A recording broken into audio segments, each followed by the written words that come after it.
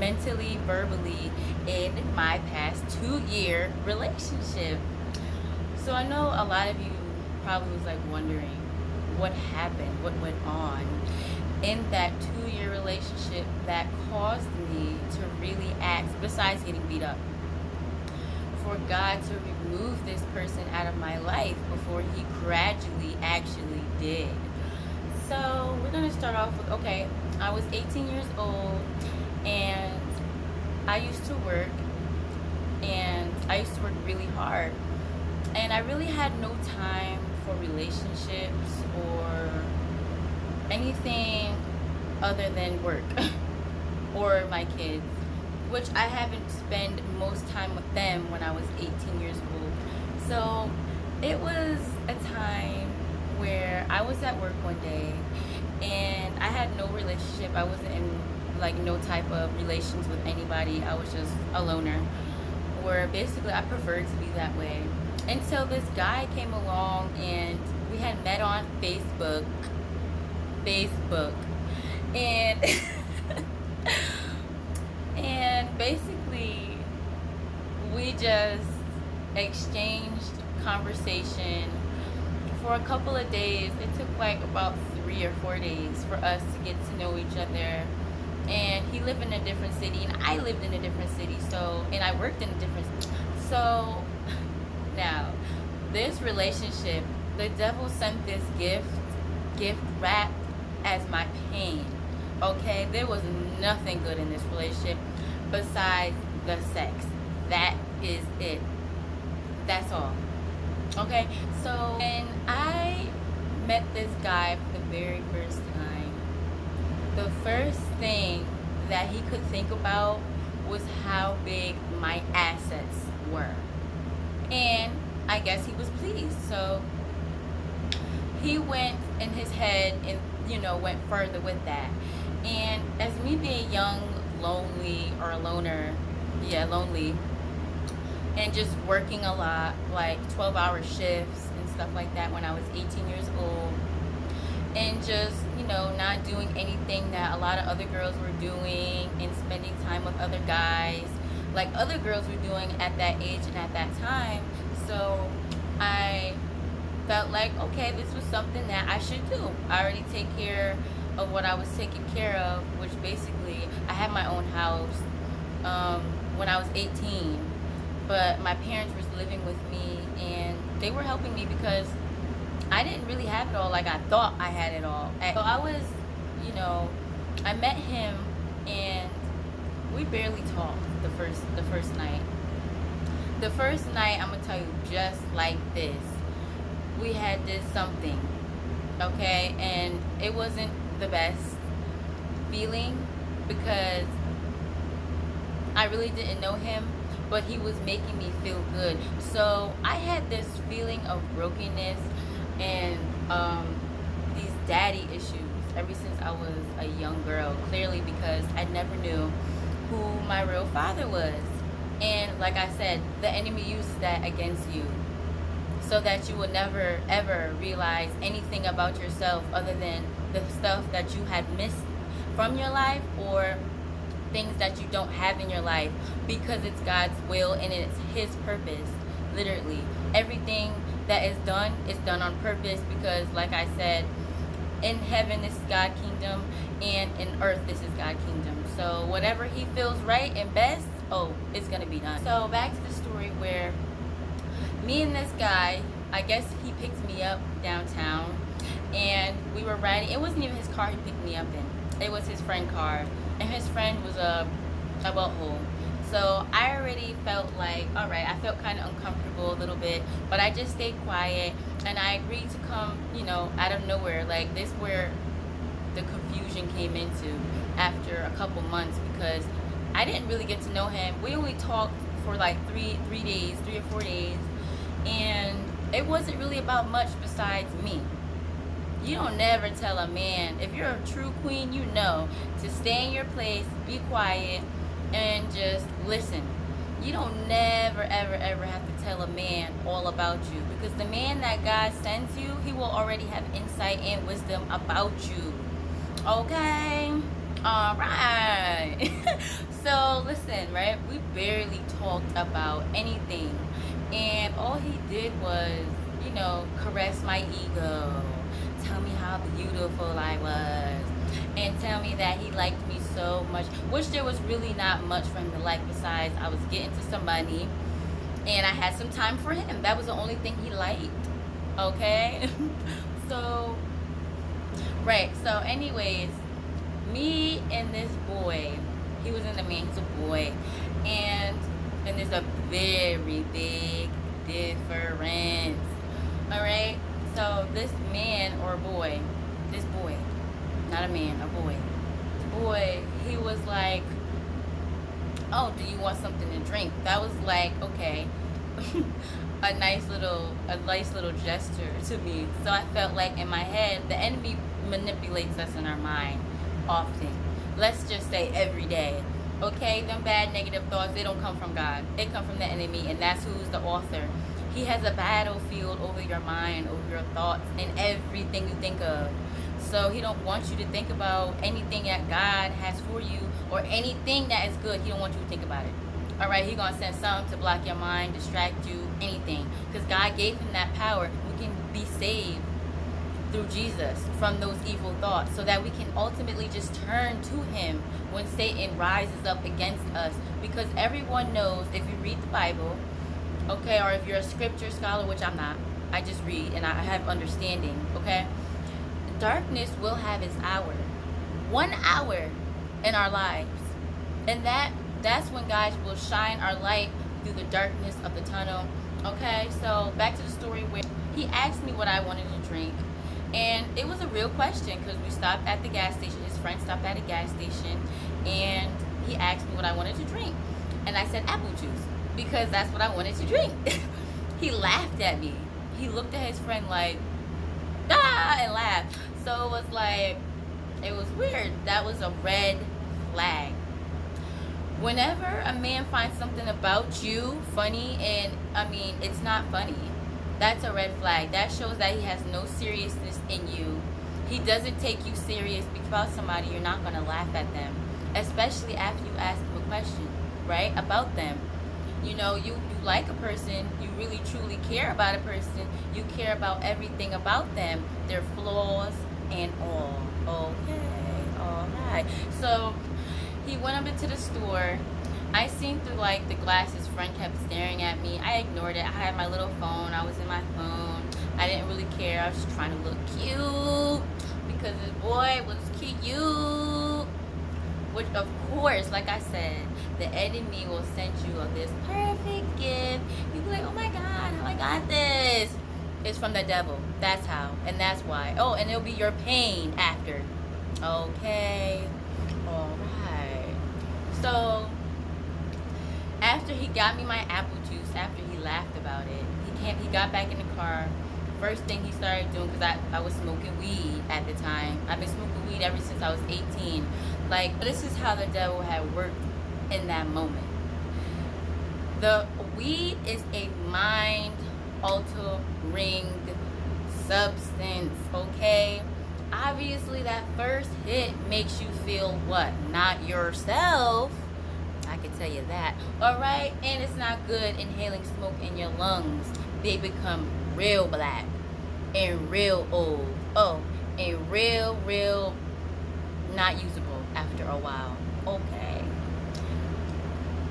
Alright, so the enemy, through my mind state in this car with his friend, and his friend is single for a million reasons. Like I said, he was looking at me weird, laughing, and it was the weirdest guy I had kind of met.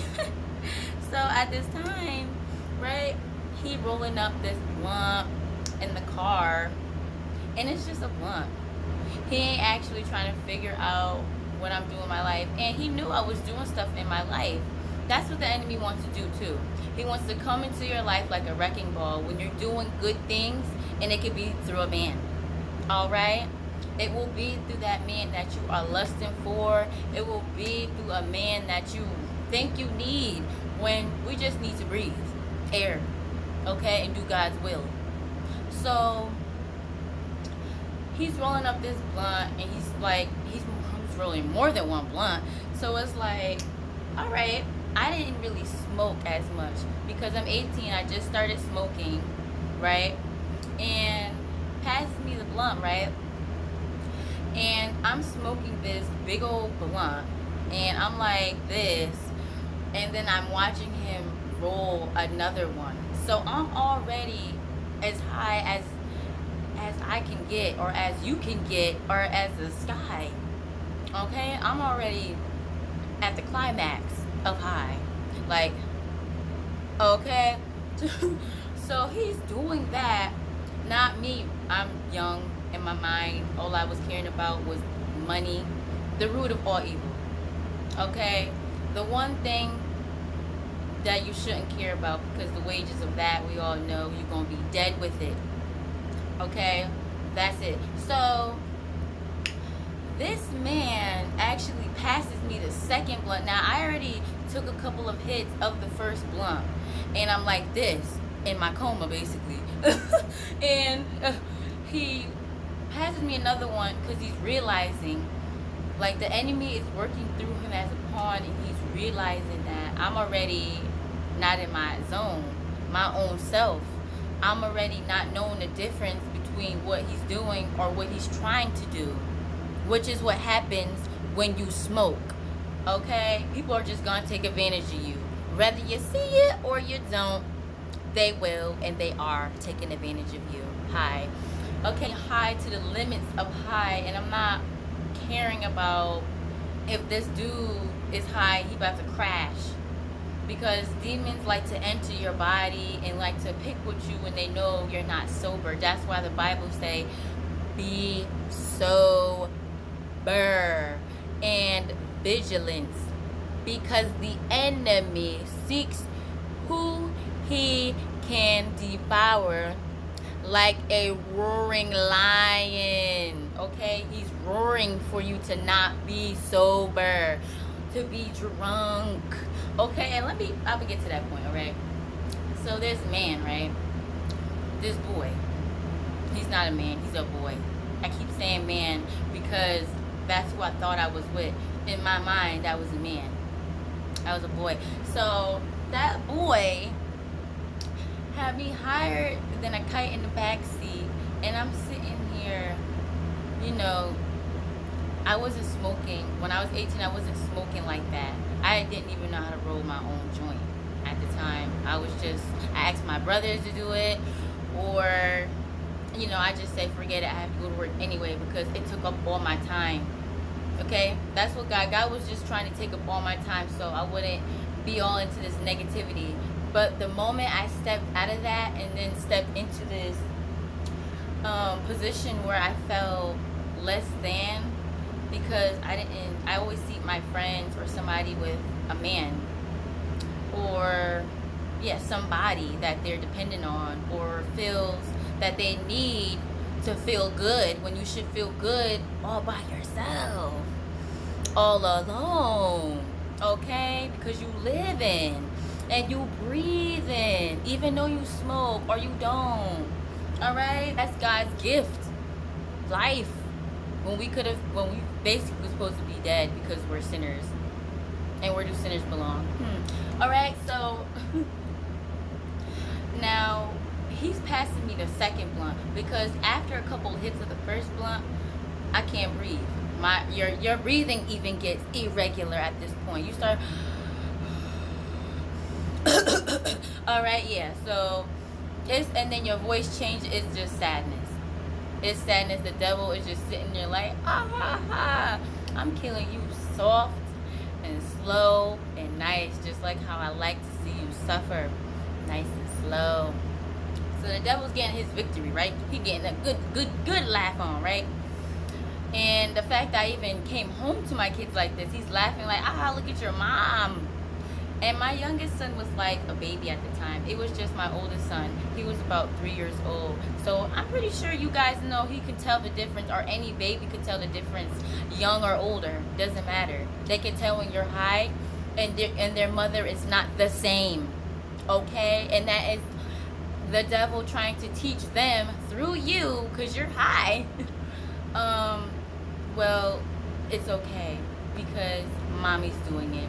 So that little enemy demon pops up in your child head when they get older, or when they get that certain age where they is not around you, but they're around the next kid who mom didn't care to teach them the difference between good and evil.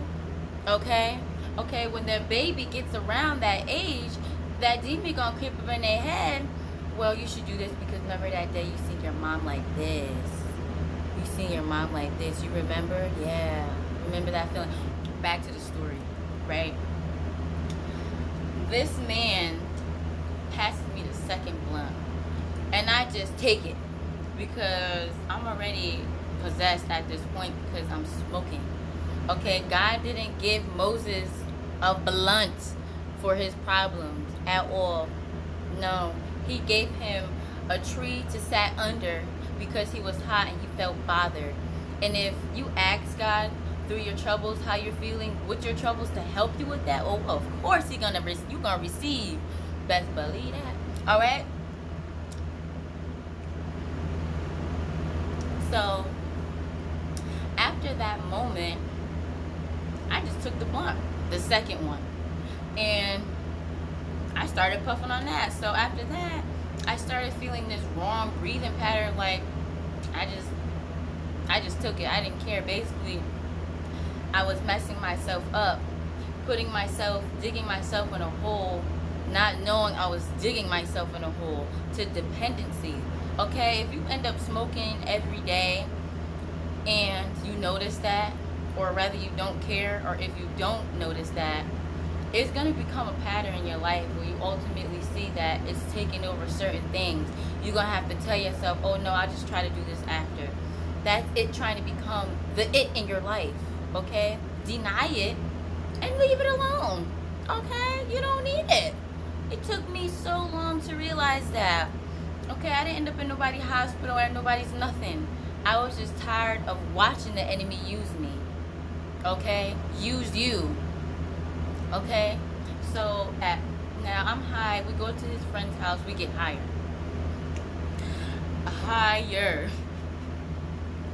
To the point where I'm like, well, how high did you get? To the point where you're building a tolerance. You don't even know. A tolerance is something that you're exceeding to the limits that you already exceeded.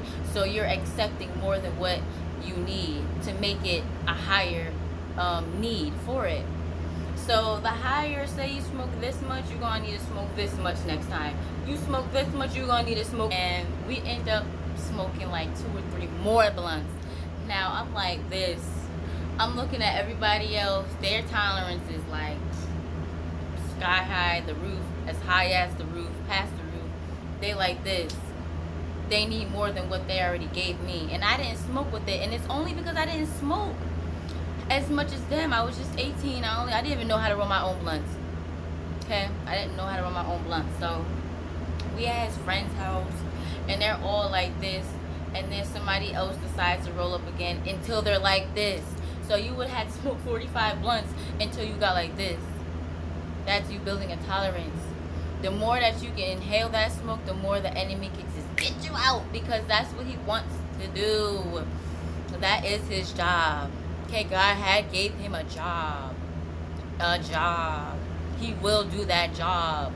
Okay, like your job, you get up and go. He get up. Actually, he don't sleep. He go. Alright. His job is just go, do it, and it get done. It'll get done.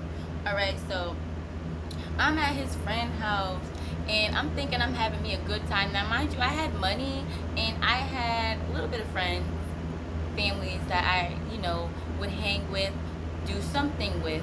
But I had this emptiness because remember, I didn't have a dad in my life that I knew that would be present with me, or that was there ever since I was a child. Okay, so since birth, I have been missing this daddy. So the enemy just been using this daddy issue.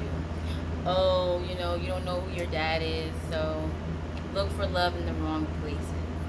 That's what the enemy did. And we go to his house. We go to his house and there's still no communication, really, because we're high. We're actually, you know, pawns of the enemy at this point, and we're just sitting there like high. And there's nothing to be said when you're high. The demons cover your mouth like this and close your eyes like this, so you don't know, can't speak, can't really express how you feel, because the enemy don't care about how you feel. He don't even care about your life. He just don't want you to live the life God has for you. Okay, so the enemy is getting his glory at this point, and me and this boy is high. And at this point, he's just like, you know, rubbing up on me. He's like, oh, take your pants off, all types of stuff. So not really knowing him, meeting him 3 days or 4 days ago on Facebook, my crazy self do it, you know. That's what we would make you do. Okay, right. So I do that, and we do our little business, and we fall asleep. So the whole day was no communication. It was just this high thing.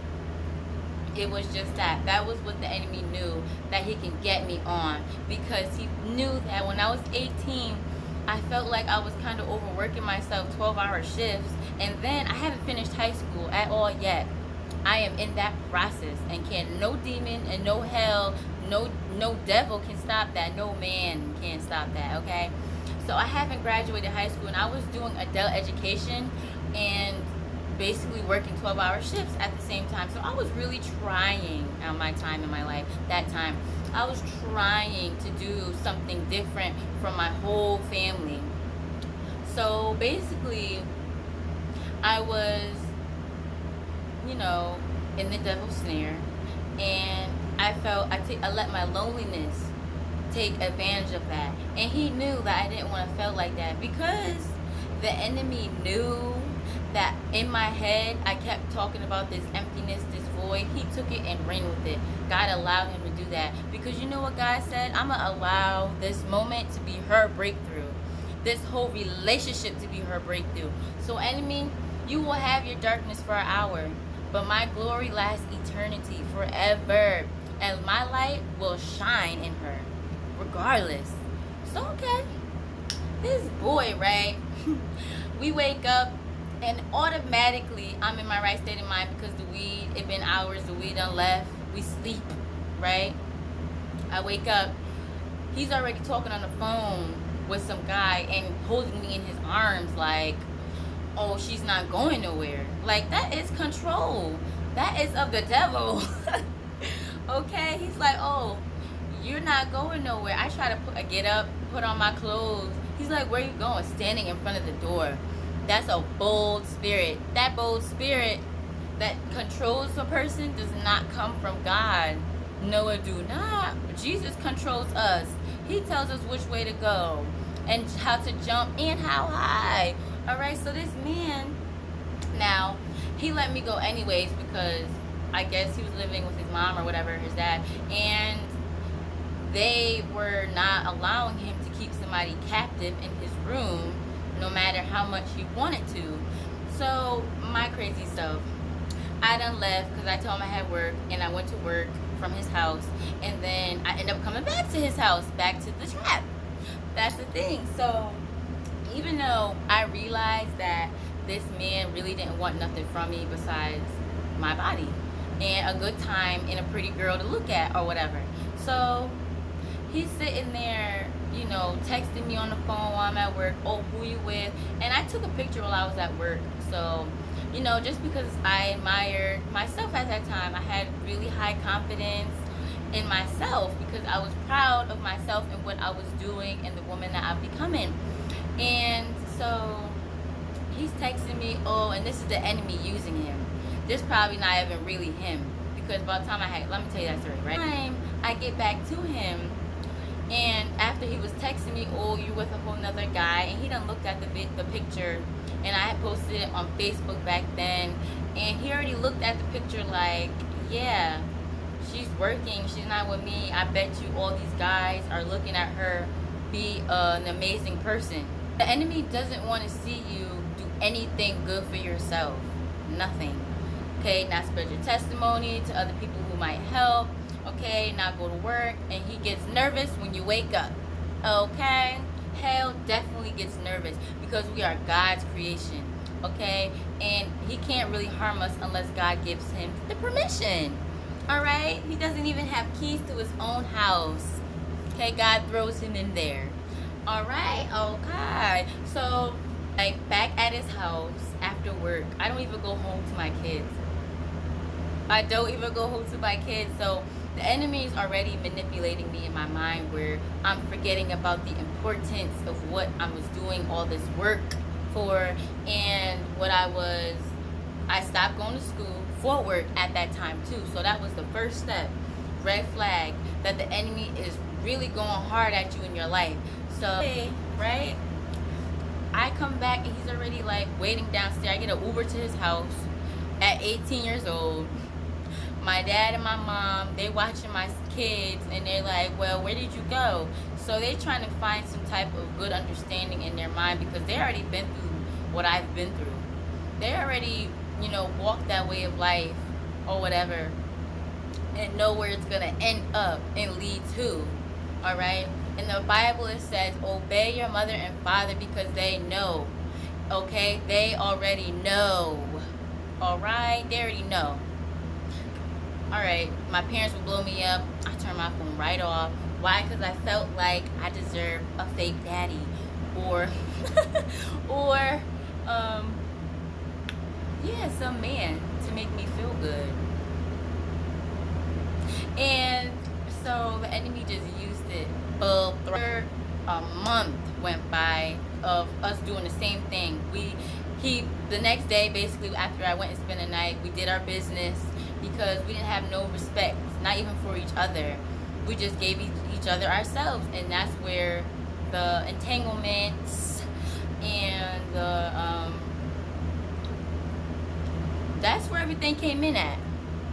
All right, so I'm controlling this, and that's where the deceiving come in at. That's where the beating my behind came in at, because I let him birth the fact that he could control me with that boldness. And it was only the sex. Okay, once you have a sex with a person, you allow them to do whatever. Okay, you won't see it, but you'll feel it later. You will feel it, especially if he ain't your husband. You will feel that pain, because he could just leave. He's not entitled to you. You could yell, scream, beat him up till he blue in the face, knock him in the head with a bop. He's still gone in the wind. If he definitely ain't married to you. Okay, so the next day after I go to his house, he we're gonna go back with my friend. Now mind you, this friend had nothing good going really for themselves. He was a weird type of dude, and he ain't in a good place right now to this day. So it was like a huge sign, or a huge red flag. Okay, this boy I was fornicating with didn't really have a good friend. So how could you be a good person and you don't have a good friend? You're not even a good person, because you are who you hang around. Okay, and if that is a hating friend, who are you? And if that is a evil, wicked friend, who are you? Okay, all right. So it's like, at that time, that was a huge red flag. That, listen, he don't even have a good friend. Obviously that friend rubs off on you, and spirits jump to different people. They don't jump into cups and plates and cars. No. They jump in this boy is just like smoking me up again. The devil is just trying to build this tolerance with me smoking. Like smoking to the point, because he just kept on rolling, because he had this high tolerance to the point where he couldn't even really get high. And a lot of people that we ran into that day, or he took the people that houses I visited, they couldn't have they had a high tolerance. They just couldn't get high. They just kept on smoking because it was good to their taste buds in their mouth. It was good to kill their lungs. And that's what made them look cool. And then that's what made me look cool. All right, so after that, right, we end up drinking. So I didn't really drink at all at 18, like none.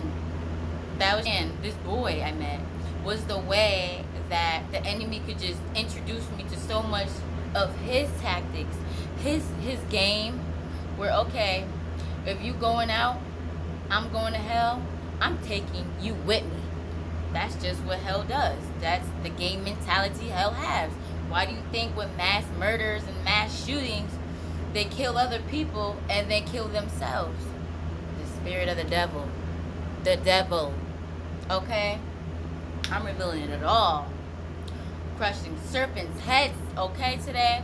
This might be uncomfortable to you, but if it's uncomfortable to you, then it's working.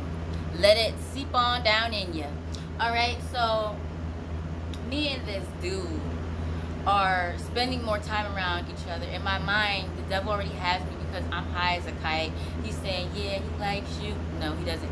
And he likes you. He's spending all this time around you instead of other girls. Now, mind you, I was at work. When I was at work for 12 hours to get a paycheck, right, on my feet, he could have been with any girl. He could have been at home because he had his own room, okay? And there was a door for other women to walk in, okay? There was a door. You can open that door, and while nobody is there, you can let somebody come in and fill that void, because that's what I was doing at the time, feeling this void for him, okay? Because he wasn't, oh, can you marry me and be my lawful wedded wife forever because I see this goodness in you that I may need in me too. No.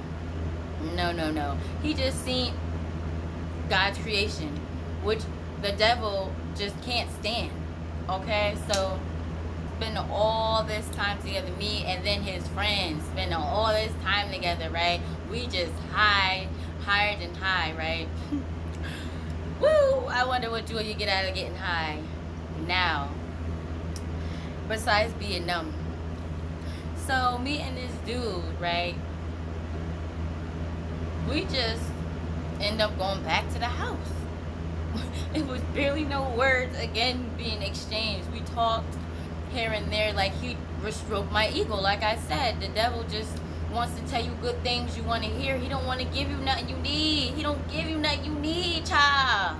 Nothing, child. Nothing. He just want to give you your wants because he know that our desires are gonna kill us softly, okay? Not fast, like I said, but softly, okay? His not even realizing I'm digging myself in this hole, and I'm digging myself in this hole, and I'm digging myself in a hole of tolerance, and I'm digging myself in a hole of disgrace with my body, and I'm digging myself in a hole with my mind process and how I was thinking. Oh, and I'm digging myself in a hole where my body in the inside is getting corroded from smoking, okay?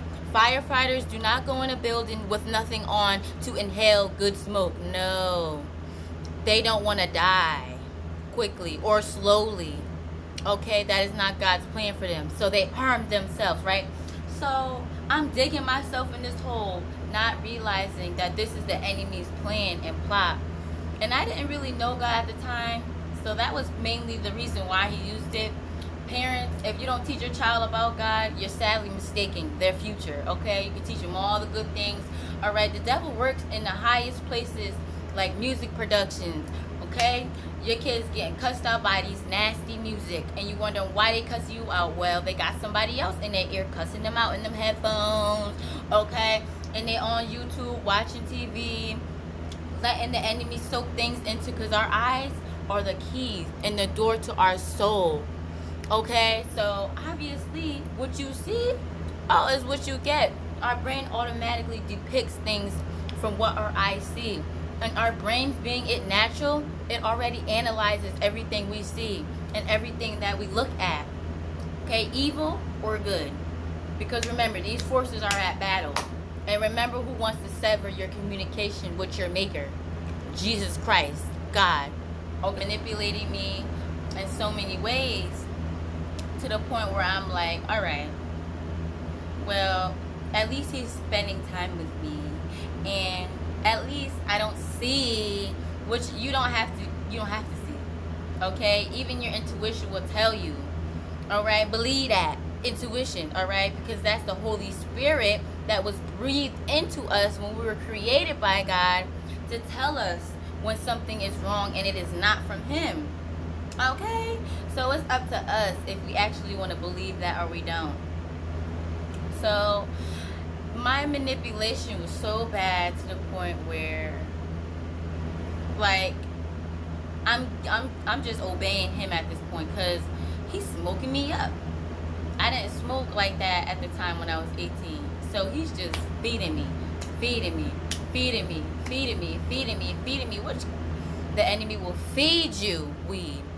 Trust, just so you could not be in your mind state, so that he could go bother your kids with the little YouTube videos and the little games that he has set up, so that basically traps that he has set up, so that he could take over our children's mind.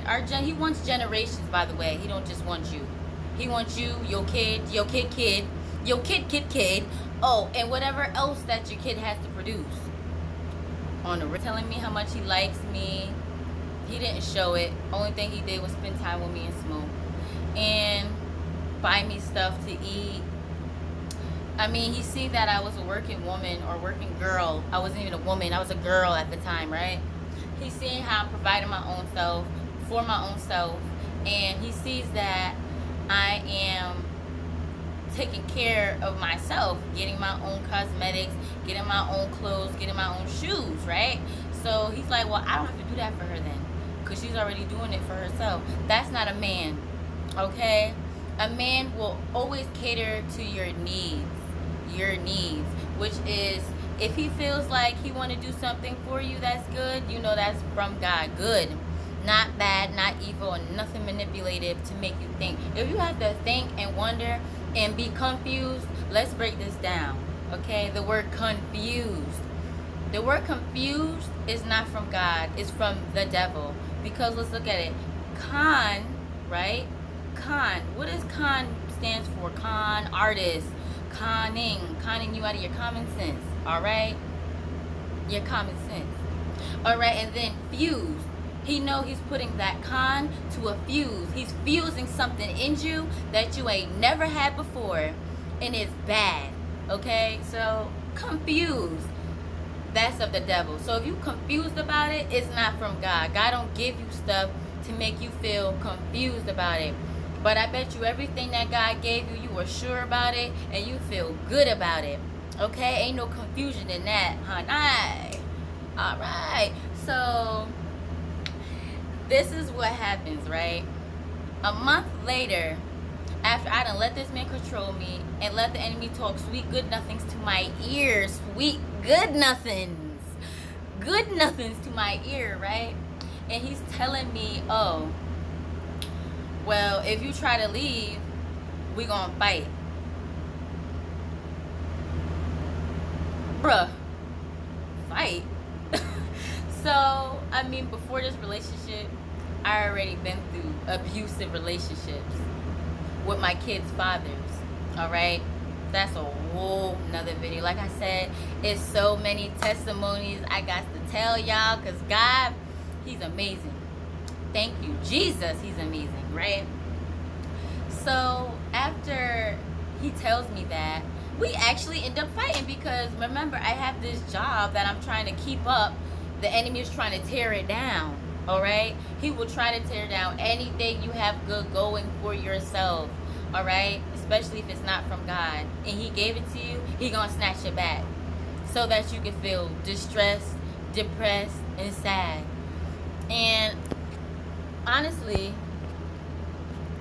it just made me feel like, well, I'm gonna have to fight him. One, because the enemy already had in my mind, fight for what you love, fight for what you need. Fight for what's yours. And this was not mine. This is not what I signed up for. Oh no, I did not sign up for this. But I fought the boy. And did he overpower me? Yes. Men do overpower women, okay? There is too much men in this world. Too many. okay? And they will overpower you. You one person, woman, okay? One man made from a man, okay? Read Genesis. And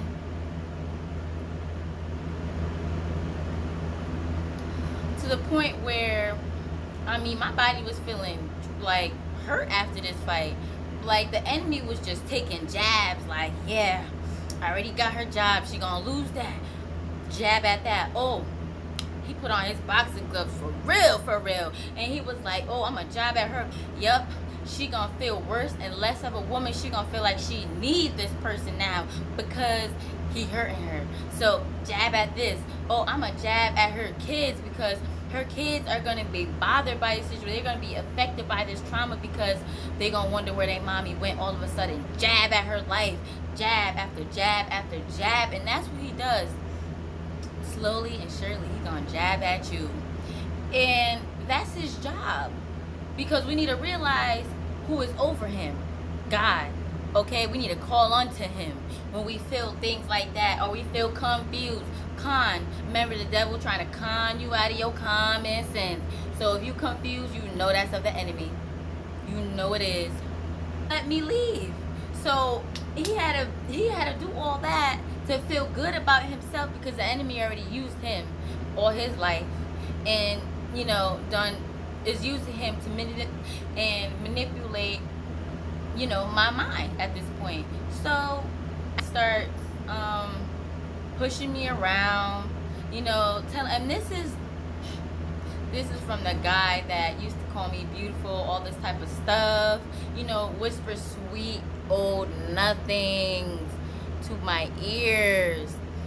So basically, he used to tell me like, oh, if you try to tell somebody, or like, you know, the enemy just want to manipulate. In order for him to bring you to that dark place that I was once at, he has to change your mind first.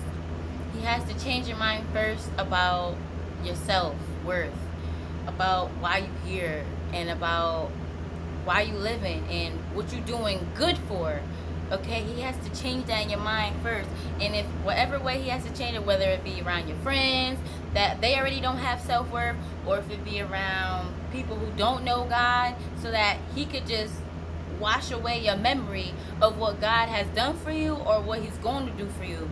If it's through your friends that don't know who he is, even if it's through your job, that's going to tire you out, so you don't have time to even know who God is. Boy, oh boy.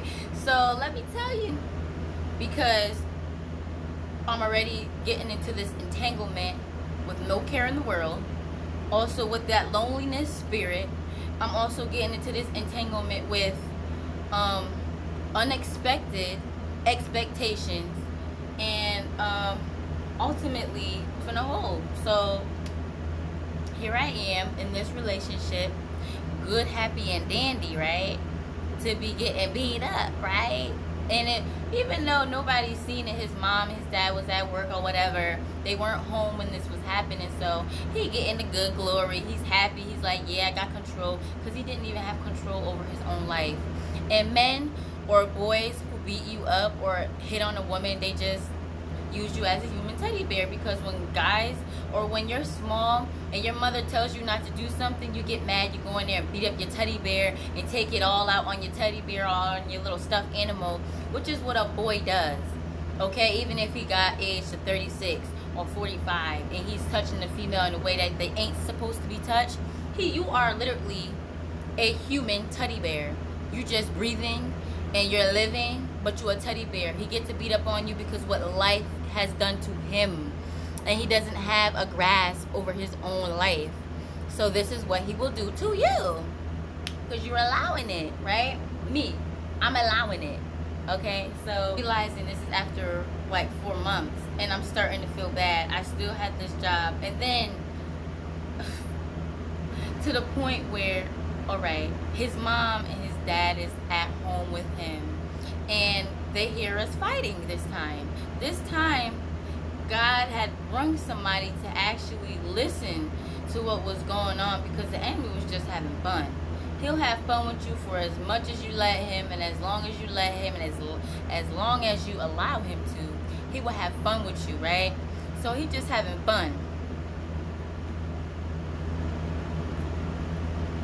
having his good old sweet time, and he's just taking me through the motions and taking me deeper in the hole, to the point where I feel like I need this man to feel good about myself. Lie 192. Okay, the enemy is the king of lies. All right, he's the king of lies. He will lie to you. He will lie to you till you can't understand another lie. All right, listen. Okay. They hear it and they bust up in the room. They don't bust up in the room and see like me bruised up or anything. They just see me sad and crying. Lo and behold, nevertheless, they didn't kick me out. I just decided to leave because it was so embarrassing, right? End up coming back. Oh, why? Because when your entanglements is literally an entanglement, you're getting tied into this knot, and you're not gonna know how to take this knot apart, obviously, until you study what got you in the knot, or how to get the knot out, you know, so to get it untied. So until you actually take your time to realize about this entanglement or this knot, you're gonna be in an entanglement or a knot, and you're gonna be like, how did I get into this, and how the hell do I get out? You're not gonna be able to unless you call on God. That is the reason why it happens. This is the enemy's job. Like, you go, it's his job. It's his job, right? So now, after his parents walk in, his parents talk to him, and I come back like a week later because we needed a break after this fight. You know, I needed a break, and with that break, I ain't do nothing but go home, sob to myself, oh, because remember, through the whole 4 months, I'm digging myself in this hole of self-worth, and no self-worth, no care in the world, all this stuff. Like, I'm just digging myself in this hole. And because I'm letting the weed, I'm letting the weed, like, be my comfort at this time, and not even knowing who God is, I'm letting the enemy comfort me with things that's going to kill me softly, nice and slow, because lungs meet smoke equals not gonna work anymore. Okay, that's not what your lungs is for, smoke. So I comforted myself with this deathly tool, all right, the devil's lettuce. I am comforting myself with, right? And I'm just smoking it, and I asked my brother to roll it for me. So I done got so dependent to the fact that I knew I couldn't do it until I actually learned, and that was like the burial of me, the burial. Because once I learned, oh, it was no stopping. It was no stopping me. And once I got my check, it was boom. All right, boom. Death, here I come. Nice and slow, not fast though. Here I come to the races, you know. So it was like, yo, right after a week that we need this break, and after probably he was messing with some other girl, getting his rocks off, because you're not around 24/7. You don't have eyes in the back of your head, okay? Just because you have eyes through another person, their eyes ain't even there all the time either, literally. So the only person watching is Jesus. All right, so after this, right, this person tells me, yeah, me and my parents were getting into it, because I mean, they know they've been through what we've been through. They know the difference of what's gonna happen and the outcome of all this, especially they're not wanting it to happen in their house, right? So when he decided that when his parents leave, he was gonna sneak me over after this point, because now they're noticing, wait, I'm gonna get to that, some anger issues, and they had no idea. They didn't know at this point. I'm just this girl who he had met and seen, you know, so precious, so whatever in his mind. He just wanted to take advantage and control. And sure enough, he did that. Okay? So now home, after they come home and they see me in their house, And they're not rude or condescending or anything. So they're like, you know, wouldn't she not, like, in their mind, they're like, why would she want to be with him after I done saved her from him, my own son, getting into the, you know, nitty gritty with her. So they're like, okay, maybe it didn't went on how I thought in my head. It's probably what they thought, who knows. So they went on to their own business, you know, and here I am, silly and foolish as can be. It happens again that night. Oh, and it happens when they're nice and sleep because they have worked a hard day. Okay, they are entitled to peaceful sleep that God gives us. So he's doing this and getting a good thrill out of it just so he can have this thing they call makeup sex. Now, makeup sex. What you making up from? What do you, I mean, an argument? Why would you want to argue with somebody you love? Does that not wear down your self-worth too? Somewhere deep down, unless you really don't care. I mean, either way, somewhere deep down, it bothers you. Somewhere, it bothers you, right? Why would you want to fight somebody you love? That was a second red flag, or a red flag 100 million. That he did not love me. He did not care for me. Because you don't see people fighting their mom and they say they love their mom. You don't see people fighting their dad and they say they love their dad. And you don't see people fighting their children, like what was happening to me, and they say they love their children. No. So that was automatically from the enemy. Makeup for what you did, so that this is the only way you will be able to make up ever in life. For whatever failure you have, whatever sad story you have to give, for whatever past failure you have, or I have anger problems. So he's already trying to embed in my mind, like the enemy is using him to embed in my mind that this is what I deserve, because if you're going to be my girlfriend, you have to take this side of me. You have to take this side of me and accept who I am. First of all, God accepts you for who you are. Alright? Not me. We are sinners. I do not have to accept that evil side of a person. You don't either. No. You just deserve. God loves us, so he wants to give us the best. When I say the best, I mean the best of the best. The best of the best. I mean, in every way. Man, relationships, whatever. He wants to give that to us the best way, and that's only through acknowledging him. Okay, so he will let darkness have an hour in our life for this to just come up and come upon us, just so we could call on him. That makes him smile, that makes him happy. It's acknowledgement, and when acknowledgement births hope, and it births all these good things that God has for us. Something that the devil wants to cover your eyes so you don't see. Oh, and the only way he's gonna do that is puff, puff, and you like this. That's it. That's the only way he's gonna cover it, like this. So you think you have the good things. Those things will go. They will perish. They're not there, and you won't have everlasting life because you have gotten your reward. Material things that the devil gives you, like a car, a home, $1 million, makeup, a massager, a vibrator, which is a sin, a nasty, disgusting, lustful sin. Okay, that's another video. And so thank you, Jesus. Even demons bow to his name because it has so much power. If y'all only knew the magical, amazing, avenging, angelus Father that I have, you will understand. You won't even think twice about leaving most of the stuff alone, because you know greater is to come. Like, there's so much good that you're missing out on because you want what the enemy has for you, which is less of us. Like, that ain't nothing to what God has for us. Nothing. So, right? He got us like this, and we high, we smoking, so we smoke again. So we gonna numb that pain. After I was just like this, and he never hit me in my face like my other past relationships had done.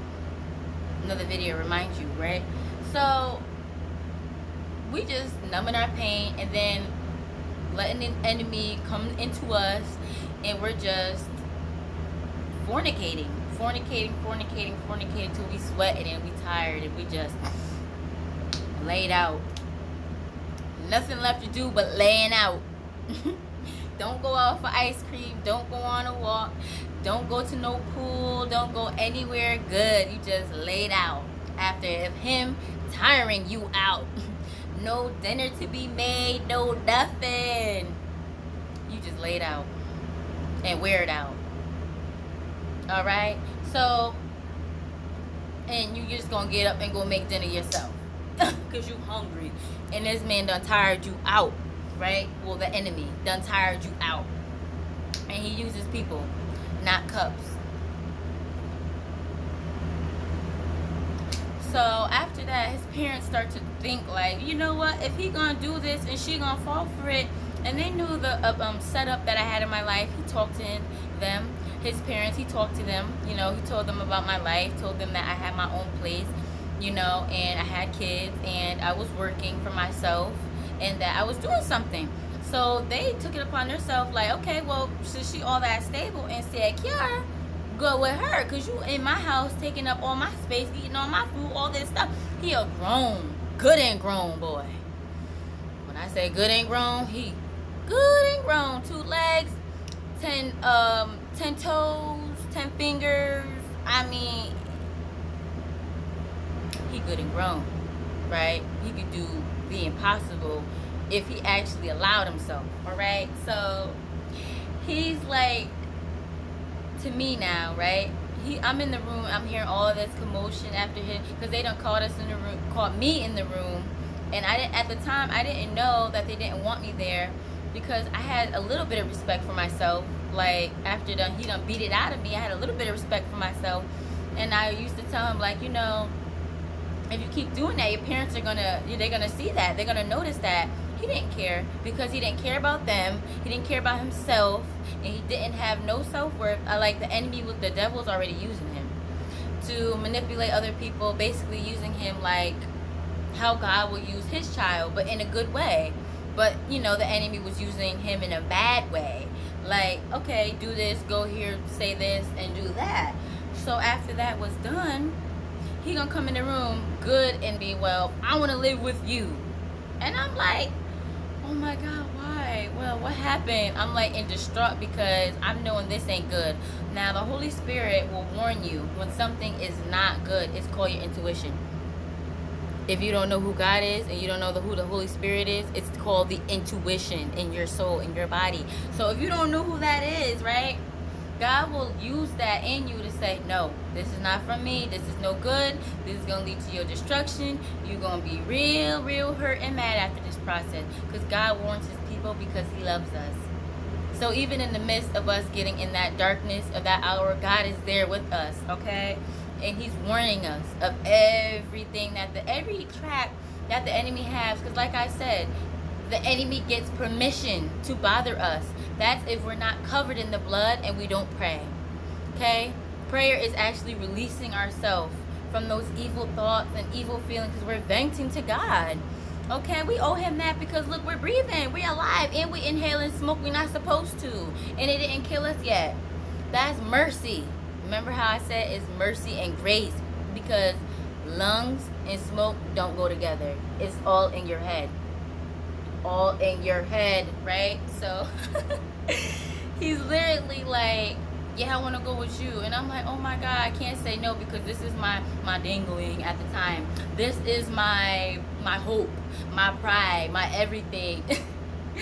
Literally, like, it was just sadness, right? So he never proposed, never even talked about marriage, nothing. He never did none of that. He just smoked me up. We went with his weird friend every day, and that was it.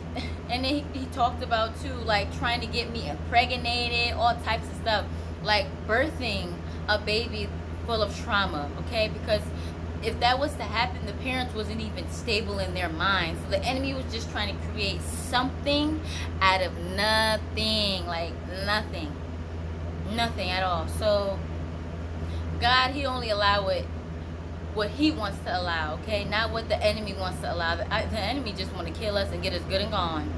And if he could have did that quickly, he would do it quickly, but he likes to do it nice and slow because he doesn't want you to know that it's him. Because if he knew that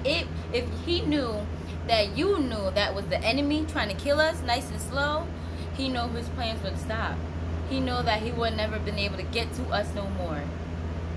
So in that hour, that dark hour, and I'm like, it was in the middle of the night too, like his parents was telling him to go and he had to go, right? I was in the middle of the night. Now I've been at his house every day, literally. Not, this is what the enemy has done, and it's definitely because of weed, definitely.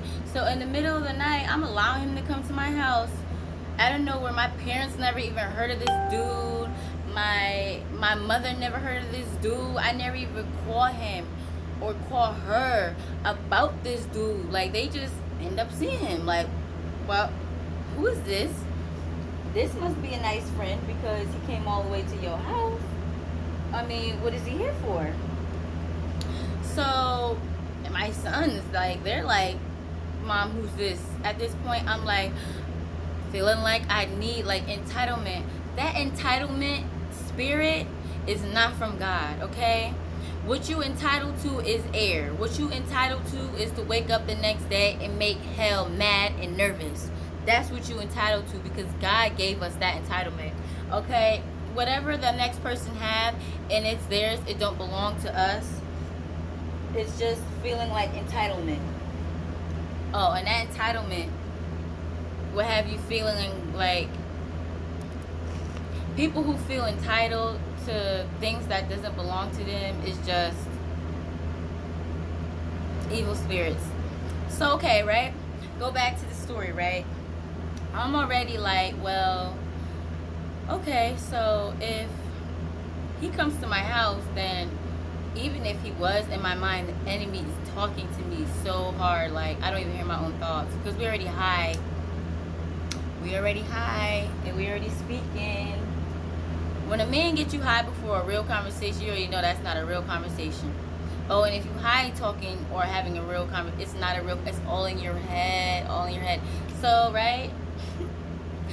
Like, the enemy literally tells me in my mind, yes, let him come over. Yes, yes. Now he gets to come around her children that he doesn't care about at all, right? He gets to come around her mom and dad, and I get to let them see her perish in front of them nice and slow. Okay? Not fast, nice and slow. So I get to, like, he gets to, like, get that glory from whatever God was allowing him to do. Until I got to the point where I had to call on him, right? So, right, it was just the worst time ever, right? After I let him come to my house when I was 18, and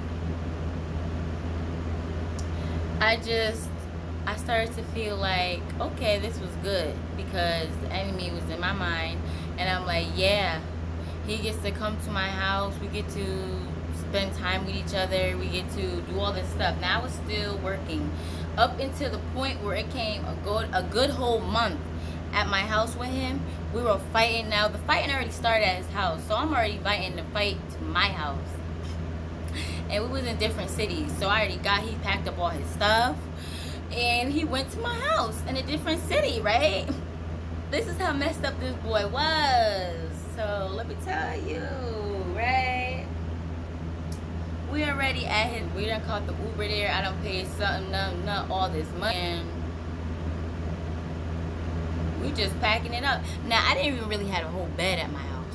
Like that's what I was working so hard for. To get me a bed, to get me, I already had the apartment. I was getting me a TV. I didn't even have a TV. It was only one big TV in my living room. And that was it, okay? Like, that was it. So I was paying rent for. It wasn't even owned. 18 and I got my own place. So the enemy seen that and he was so upset that I got my own place too. He will try to destroy everything God gave you if you allow him to. So after I got that place and I let him come with me and made it his place, he was a clean person. He did clean. That was a little bit I had to go off of, because that was it. Like, all right, and we would do some crazy stuff in my room. My parents had my kids. It was just sad. My parents had my kids while I was fornicating, and they didn't want to get in the middle of that, because my parents knew what was going on, what was good and going on too. You know, they knew that God was doing something. Even though the enemy was working, they knew that God was doing something for my own good. Okay? The enemy never has the last say so at all. So after that happened, and we're going through all this stuff, and he literally started beating on me in my own house, and I'm like letting this go on until the point where I actually lose my job, because I want to stay home with him and feel good, because he done beat the self-worth out of me, right? And it took like almost a year for this to just go on, for him to just beat it out of me. It took me a year to lose my self-worth. So like I said, it ain't gonna happen like this. It might take a few years. You will feel less of a person. And it's just the devil having fun, laughing at you, and you can't see it, right? So it's just this constant argument my babies get to see and hear, like, what's going on. Cops came to my place like 3 times. Woo, let me tell you, to the point where I lose my job. We even go sit in a jail cell. We riding in the back of a paddy wagon together.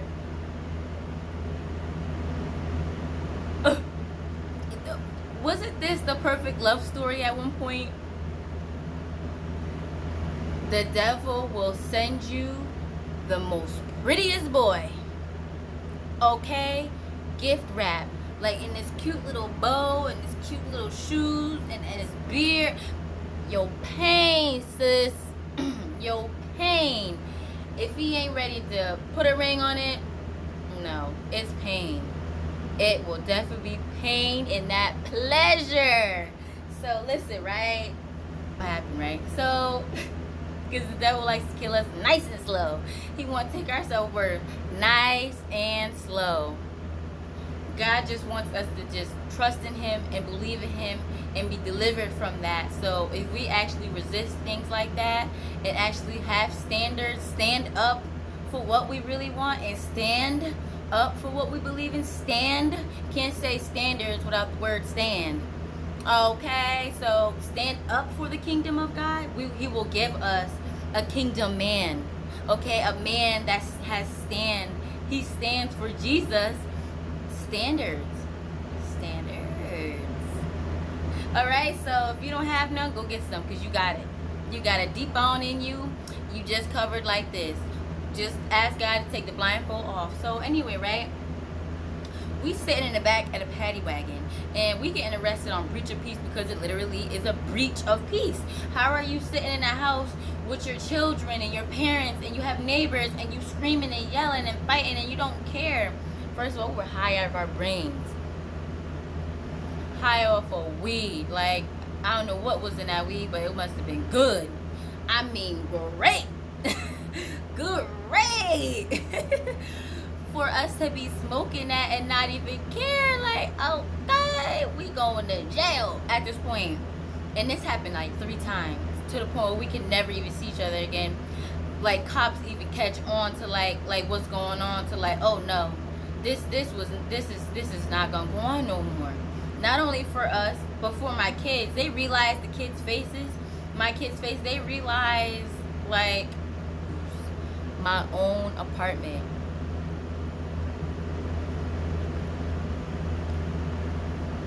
Can I tell you that that was the happiest day for hell? To see me so broken, so distraught, so down, dismayed, to the point where I didn't even know who God was. I couldn't even call out on him. My mind was not even thinking about him, because the enemy done played me so bad, so slow, like a little fiddle, like a game, like to the point where who you gonna call on? You don't have no weed. I didn't have no job. What you gonna go do for it? Okay, right?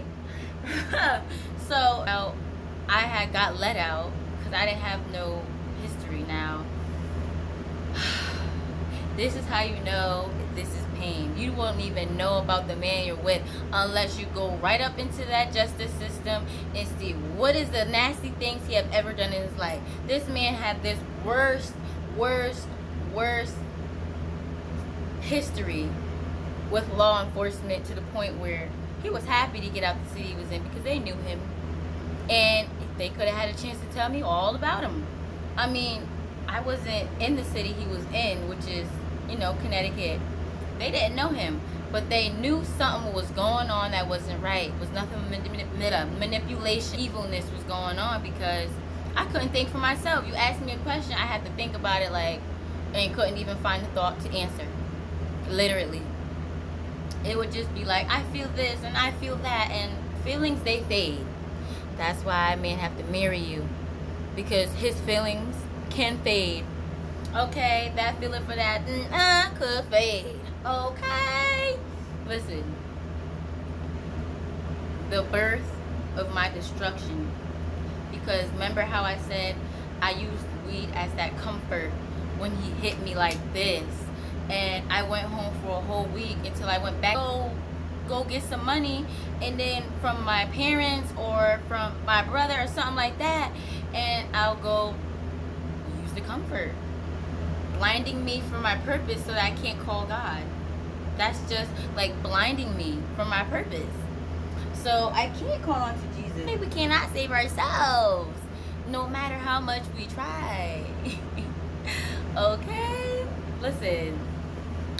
So bonded out. He has to get bonded out, mind you, because he has a bad record. A bad record. Bad. I never knew this.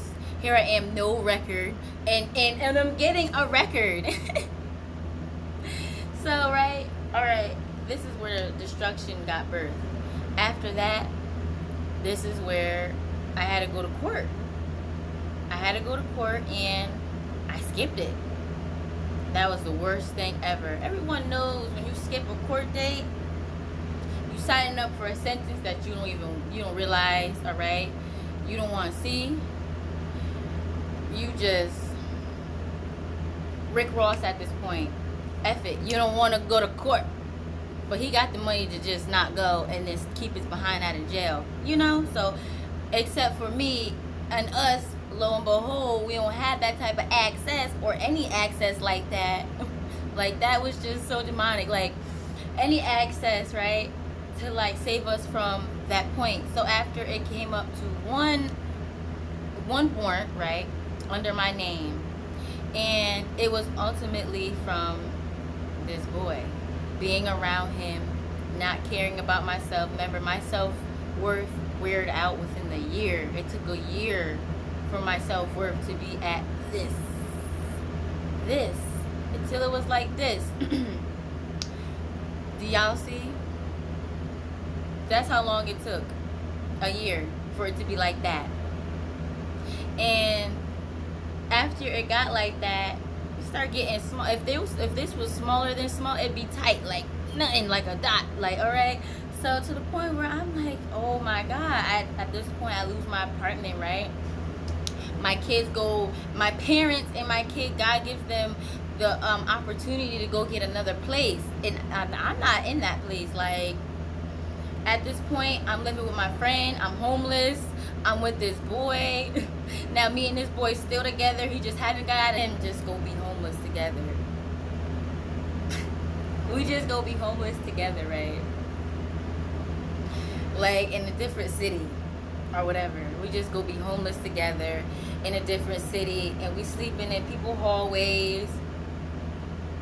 I went from having a job working 12-hour shifts, wearing all the good things that made me feel good, and being around my kids, to not being around my kids, right? From smoking weed and doing all this stuff and thinking I found me a good boy that did not want to marry me, okay? Didn't. Marriage is good, okay? Good in God's eyes. All right? And I was okay with that because, like I said, I felt like my daddy issue void was being, like, fulfilled. And I had a dad, a stepdad. I just didn't listen to him. Okay, because the enemy knows what we lack of in our minds, especially if we play it over and over and over in our head, like a jam or something. Like, oh, this is my jam. We playing it over in our head. And he's like, yeah, that's your jam. I'm gonna make it your worst day ever. Yeah. So that's exactly what he doing. That's what he did, right? So, right. Now we homeless together, right? He's finding ways. Like, now this is the time I see as a provider. Because the devil trying to keep you in that hole. Like, you can't see. You in this hole. And you stay in this hole for as long as I keep you in this hole, because I want you in this hole. Now, God's giving him this opportunity to do this because he know I'm going to call out to him at a time where I need him. And I did. I'll get to that. Right? So, I'm like with this dude, and I'm actually watching with my own two eyes after I done lost my house. I done lost my car. Because it got taken away, I let him drive it. So, I done lost so much. Except for him. The pawn that the enemy wants to use in our faces, in our hearts and minds. Like, hey, this is what I'm using. You know, a people, a person. Not a thing, a person. Your best friend, your crush, your entanglement partner, whoever, as long as he ain't your husband and y'all didn't make a covenant under God, he gonna use him. And you're gonna be distracted to the point where you just gonna have to call out to God sooner or later. You will call out to God, right? So here I am watching this man all of a sudden be this provider. I've never now, it's going on a year and a half. Like a year and 2 or 3 months, right? And I'm noticing he provided now for us to be living off of nothing. Yeah, I said living off of nothing. And here I am, good for nothing, with him. Like, yeah, baby, I'm on for the ride. Ride to hell, ride to destruction. And we high. Now we going to the beach high. We going to wherever high. We just living the homeless high life. And he don't care, because at the same time, this person already lost their self-value. They don't respect their mother. They don't respect their father. They already messed up with God. You broke the commandment that he had made, the law, okay? Satan already was having fun with his life, like tossing him, turning him. He didn't care about himself. He just was foolish. Okay, and just like those that are watching, married to nobody, or just fornicating, and enemy will take it and use it. Something will happen, you catch some, or whatever is gonna happen because you just not married. There's no covenant. Okay, and if you don't believe, you just see. Okay, so God is a God full of surprises. He will surprise you. Oh, and he's very jealous. Very jealous God. Very jealous. My father is jealous. You trying to idle a boy and not him? Oh, you see, he will let the enemy use that boy to diminish you. Yes, he will, because who could save you from that diminished Christ, the person who died for us? Okay, the only person that we seem to ignore in this hateful world of sin, some of us. So, right, turned into two horns because we end up getting into a fight somewhere else. Now, when you get into a fight, you go to jail or whatever, you're going to have to go to court. If you don't go to court to talk to them and tell them, and for the judge to tell you, like, listen, you can't do this no more, because you have to meet a judge. Just like when you die, you will meet a judge. Believe it or not. Alright, so it's just sadness, because after the second war, it turns into a different war. And listen, we didn't have nowhere to go. So like I said, we're sleeping in hallways in this city. We're sleeping not outside, but in a laundry room in another city. People will call us. It would definitely be a trespassing charge if they would walk in and see that. And that was us. That was me and this boy. But he had a big old thing full of weed. Made sure, like, What was that? What we gonna live in that? What we gonna eat from that? But we did. Say was having fun. So until that very moment, right? Ain't gonna be nothing if I ain't with him, because I already lost everything. That's where the enemy gets you at, into that corner. He back you right up into that corner, like, listen, you already lost this. You don't have this. You don't have that. So what you gonna do now? You might as well stay in it, bathe in it, live in it. It's so much better. I mean, look at me today. Proof. You don't have to bathe in it. Live in your failure and let the enemy bother you with your failure. You don't have to. If you just call on God, Jesus, remember, even demons bow down. Hell bow down to that powerful name. Okay? Listen, child. If you just call on God for whatever you're feeling, and if you run your feelings by him, I promise you will feel so much better. You'll be like, why? How come I just couldn't see this before? It's the blindfold the enemy has. That's his job. He has a job. Just like anybody has a job to go to Burger King and they have to work and serve and make orders. Just like you have a job to be a waitress. Just like you have a job to be a mayor or president. He has his job to make our life suffering. Because what has he done? Suffered. He suffered for his evil, nasty sin. And because he thinks his ways is better than God's ways. And listen, if you can listen, or if you are listening, you are seeing, right, that your ways is not better than God's ways. Because right now you're feeling probably less than yourself, or your happiness down in us. And that is the gifts that he gives us. Patience. All those good gifts come from above. They don't, I mean, non-patientness, nasty mouths, like you seem like you have to cut somebody out. That's a just nasty spirit. Yes, God loves you, but that spirit ain't of him.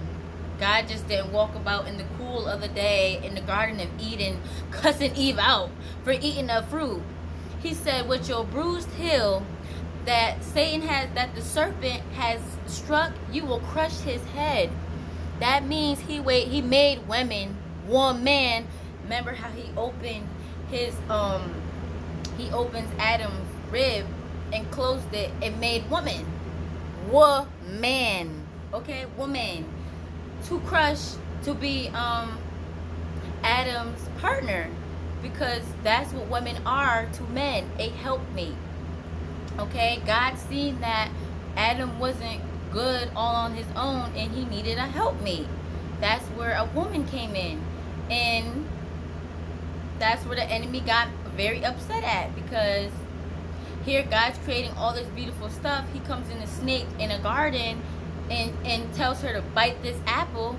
And Eve, girl, we all of us women have a little bit of Eve in us. Okay, we are not perfect. We is not perfect, sis. So, like, Eve only had one job. And listen, Eve, he didn't ask us, like, he didn't ask you to be organic, nothing, Eve. He just wanted you to not go to the tree and eat that apple. That's it. And I just want to know, was it good, Eve? Was it good? Because, listen, we had got pain through birth because of you, all this stuff. Like, you know, so even though Eve and the enemy, like, he got down in the trap. So he walked in the cool of the day. He didn't cuss her out, didn't pass her no blunt to kill her. He said, he proclaimed something very good for us women, which is, you will be bruised. And with your bruised heel, you must crush Satan's head. You must make him out of a liar, because he will come into your life like a snake. You won't see this, but he will come into your life. And the Bible said darkness will have its hour, and there's nothing that heaven can do. Nothing. Because we have to call out to God, Jesus. So he allows the enemy, and Eve becomes, you know, blindfolded. She gets to see that he's naked and she's naked, and they do things together, right? So God makes it, he turns what the enemy thought was going to destroy Eve to her greater good. Because the enemy never has the last say so. He is not king. He doesn't even have keys to his own hell. Okay, God puts him there. And ultimately, God, his will be done on in heaven and on earth. Whether we like it or we don't, or we understand it or we don't, or we see it or we don't. It will be done. Done. Good and done. Okay? He's powerful than me. He's definitely powerful than you. More powerful. Okay? So, listen. And you know, clearly by a lot of actions in this ungrateful and evil world, which will disappear in the mist. So all the things that we could feel and touch upon and feel and all that stuff, it will be gone. It's just a mist, because we are a mist. We were made from dust, and when we go, we go. We don't come back. No, we don't come back for our belongings, like, oh, my cup of coffee or something like that, or my candle. No, we don't come back for that stuff. We gone. And it will determine where we go, who our faith relied in. Rather, if relied in this world where the enemy walks about like a roaring lion, looking for our mind to change, our will to change. Like, the enemy can't even come up to you and kill you or harm you or hurt you unless you let him change your mind first. Your mind is what he battles for. He fights against God for your mind, because he's trying to show God that he's the king, he's the greatest. No. God has the last say so on our lives. And you think you do, but you don't. Not even a little bit. Not even a little bit. So we in a different third city. And in this third city, I get another warrant. Because the fighting continues. We're going on 2 years now. 2 years. Now we fighting. We fighting like 2 MMA wrestlers. We fighting. And what we fighting for? Not love, not prosperity, not for our own place, not for to be better people. We just fighting because the enemy just want to sit there and laugh like, oh, where's popcorn? Oh, look at them. Look at them thinking they doing something. God, do you see this? I told you they ain't worthy. I told you. How can you take some popcorn and enjoy the movie with me? I mock. That's all the enemy does, is mock God. So that's why he was cast in a fiery pit.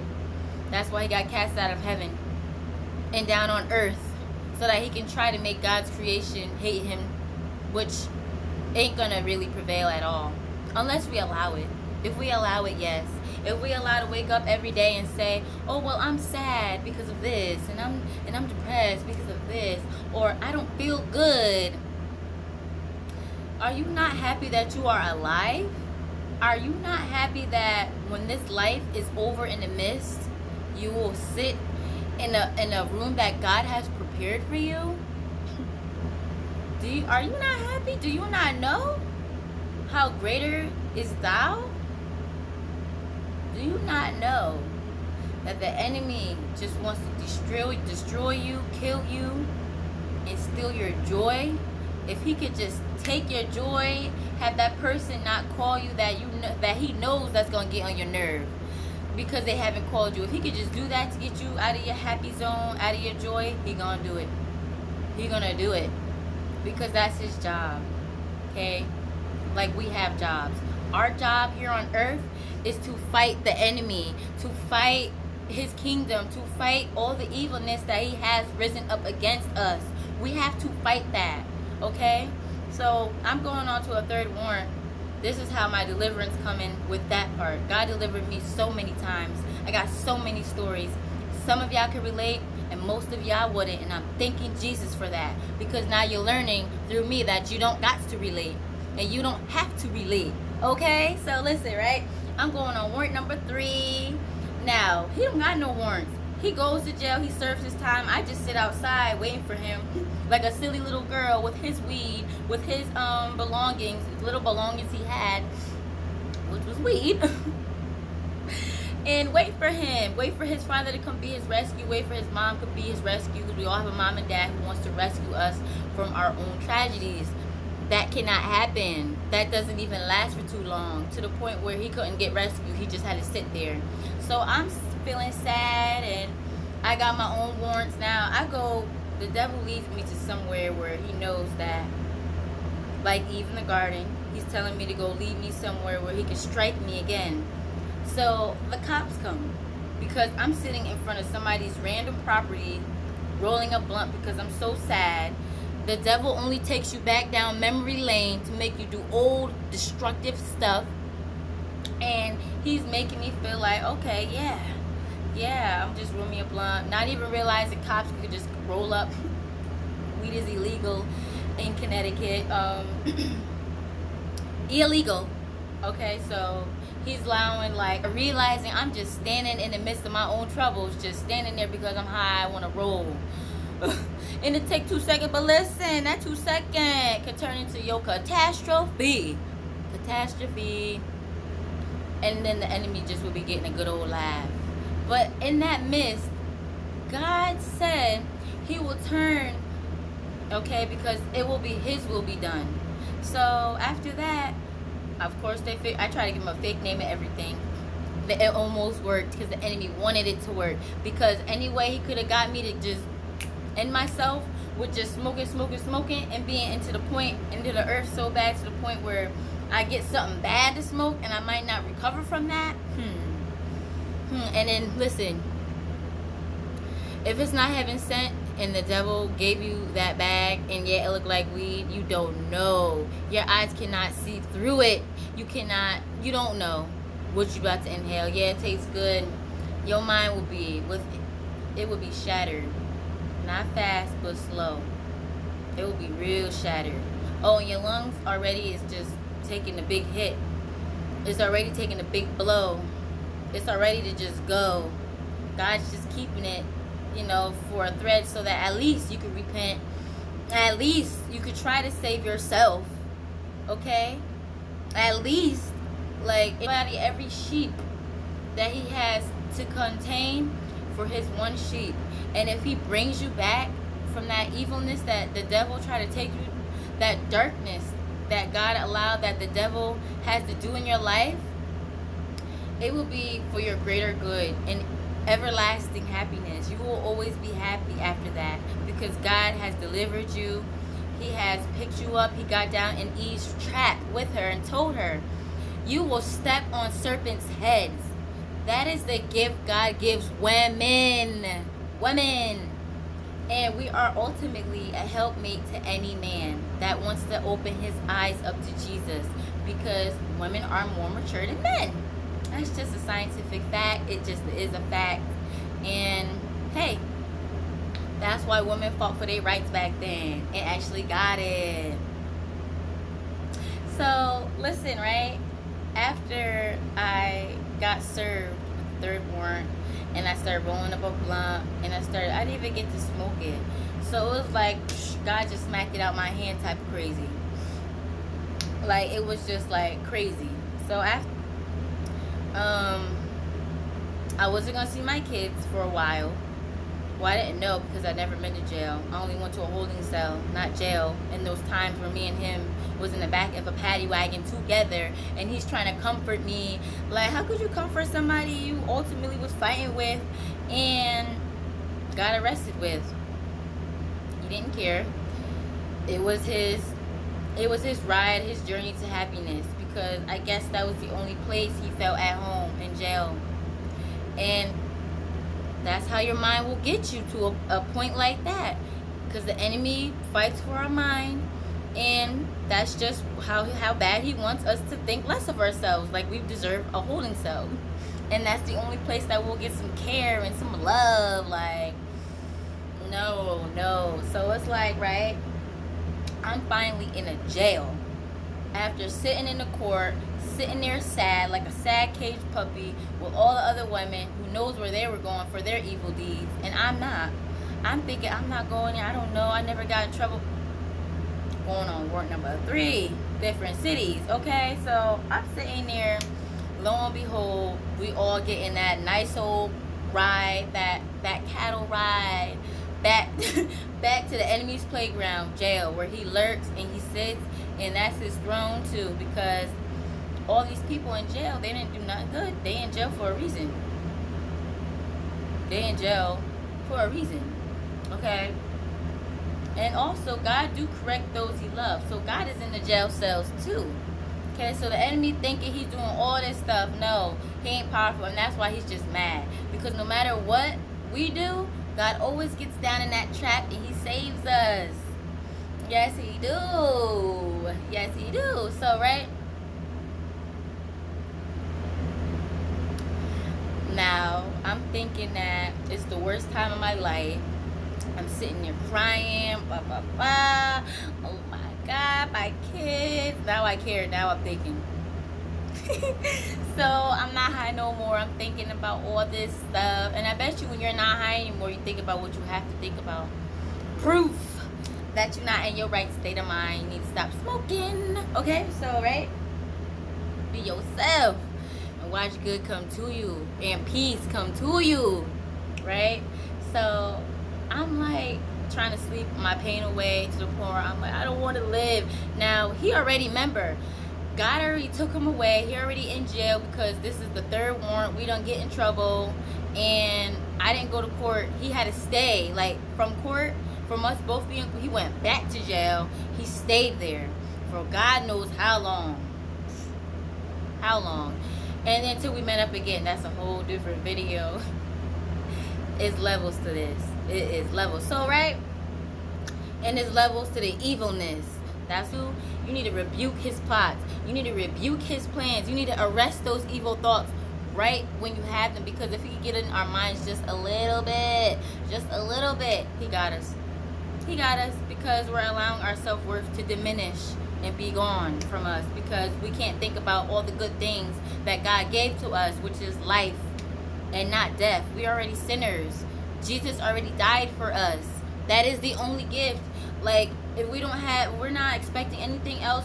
The best gift we can have is life, to breathe air. And all the enemy wants us to do is just breathe in another air that's going to kill us eventually.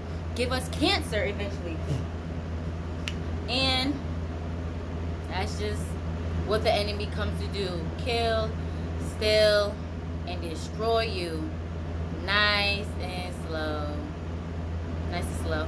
So, if he can even get you to listen to people that think they know God and you haven't read that Bible, oh, he gonna get you that way too. Because you're not elevating your mind, him personally. You have to have a personal, like, you know how that personal relationship you got with that person laying right next to you? If you don't have that personal relationship with God, listen, he gonna use that person you laying next to. Okay, because your personal relationship ain't even invented. You haven't acknowledged it. You just let me obey what I have to do here on earth, even though it'll be gone when you gone, and then you go meet who you're supposed to meet, the judge of life. Okay, until he said, I know you not, because you never had a personal relationship with him. Your relationship was either based off of who you want other people to see you as, which is, you cannot control other people's thoughts. They're gonna think good or bad about you. You have like different versions of you in other people's heads.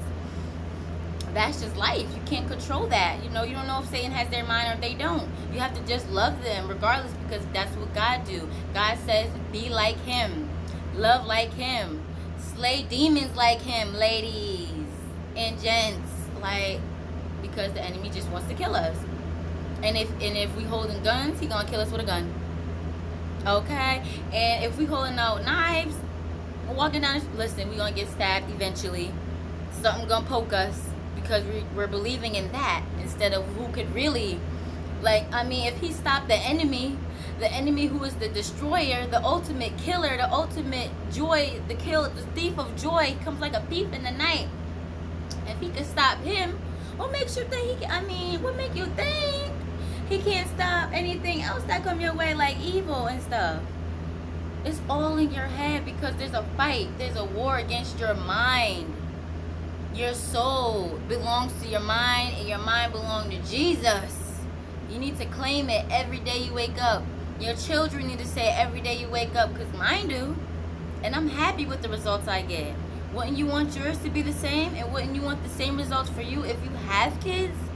If I would have known this before, and thank God I caught it like now, thank you Jesus, because they're not grown. They ain't 14 going on, you know, 13 or 12 and not knowing who God is and what's gonna come and what his works is about, you know. So I'm thankful for that. And honestly, in that jail cell, I was with 4 women, and a woman handed me a Bible. That's where I received my breakthrough immediately.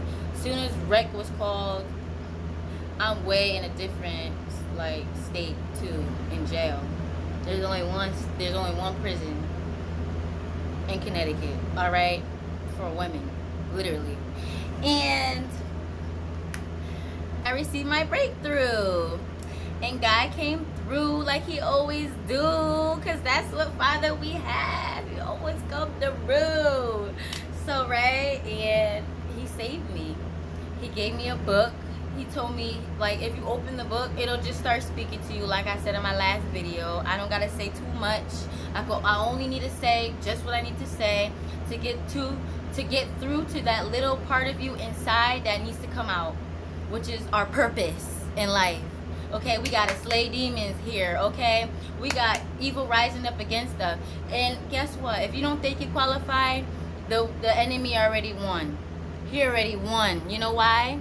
Because the blood of Jesus qualifies us for everything. Through him. People take that text very wrongly. Oh, I can do anything through Jesus Christ who strengthened me. Okay, you go see where that lands you at if you don't have a personal relationship with the Lord, okay? That means you speak to him, no one's around, and he speaks to you, whether you're around people or you're not. Alright, so if you don't have that, you're playing yourself. And that's me. By playing yourself, you're letting the enemy play you like a fiddle, like a flute. Okay? Woo, woo, woo, woo. He's playing you. Literally playing you. So if you don't have that relationship and you don't stay prayed up, that's what's just gonna happen. And that's really all I have to say on for today.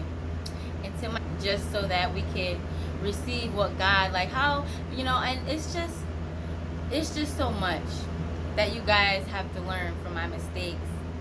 So I have so much to tell you guys. This is just like a 3rd video, I think. So I'm not doing this for money or anything else. This is just to enlighten so many people that, hey, if I could do it, hey, you could do it. Okay, loves? Okay, I love you guys. God bless you guys. And I hope you stay tuned for my next video, because that too will be good. Alright, so, oh, and with that story, let me finish a little bit. Start telling me to repent. So after we done been homeless, I haven't been homeless with this guy. We done stole from people, robbed people's houses together. That's how he was providing, by the way. Like, it was sad because even when he had his own house with his parents, he couldn't do this. So he was just breaking into old people's houses, or whatever the case was gonna be, so that I won't leave him, or we was just this mess together. And so that's what happened. God delivered me when I went to that cell, because he needed to get me to myself. And if he has to get us to ourselves and it causes us to be lonely or whatever the case may be, so be it. God will have his way on earth and in heaven. And that's all I have to say today. And I want to thank you guys for watching my video, and stay tuned for the next one, because it'll be good. Okay, bye. God bless you guys.